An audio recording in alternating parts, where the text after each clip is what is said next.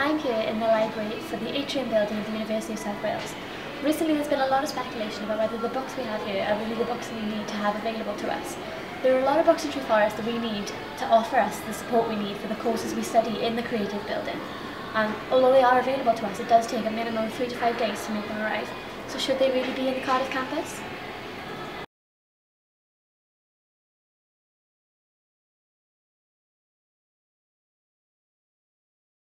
So I'm sat here in the University of South Wales' Atrium campus. There's been a lot of speculation recently about whether the books here are suitable for the courses that we study. There are a lot of books in Treforest campus that are really beneficial for the courses we study in the Atrium campus.